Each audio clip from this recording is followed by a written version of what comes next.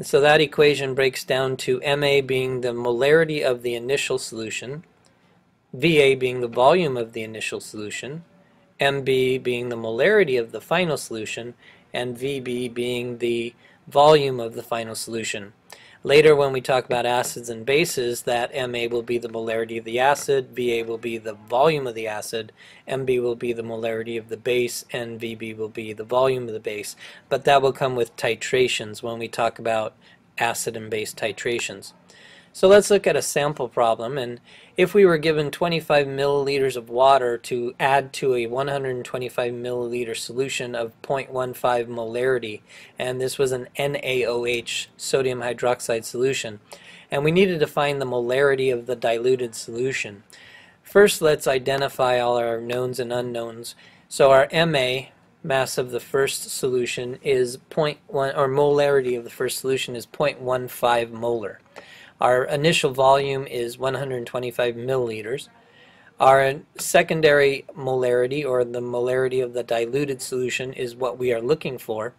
And we are going to have a final volume of 150 milliliters because we're adding the 25 milliliters to the 125 milliliters, making a total solution of 150 milliliters. Using the equation MAVA equals MBVB, we can plug in our values and solve algebraically. So 0.15 molar times 125 milliliters divided by 150 milliliters will isolate the molarity value. And in this case, that comes out to be 0.125 molar. As a second example, we have a solution with a volume of 0.05 molar HCl solution, and we're going to dilute it 250 milliliters of 10 molar HCl. So let's look at our values again.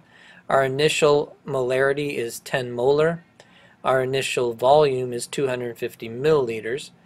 Our second molarity, or the molarity of the final solution, is 0.05 molar, and our volume is what we are looking for. We use the same equation, MAVA equals MBVB. Again, plugging in the values and solving it algebraically, we end up with 10 molar times 250 milliliters divided by the 0.05 molarity. And what we note here is that we get 50,000 milliliters of solution. Now that seems quite a bit, but notice the change in molarity from 10 molar down to 0.05 molar. That's a tremendous change in concentration, so that's going to need a much larger volume, and that's why we have 50,000 milliliters of this volume.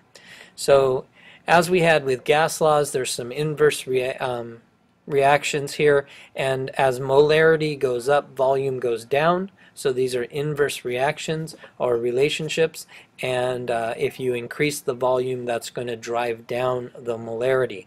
Again, an inverse relationship.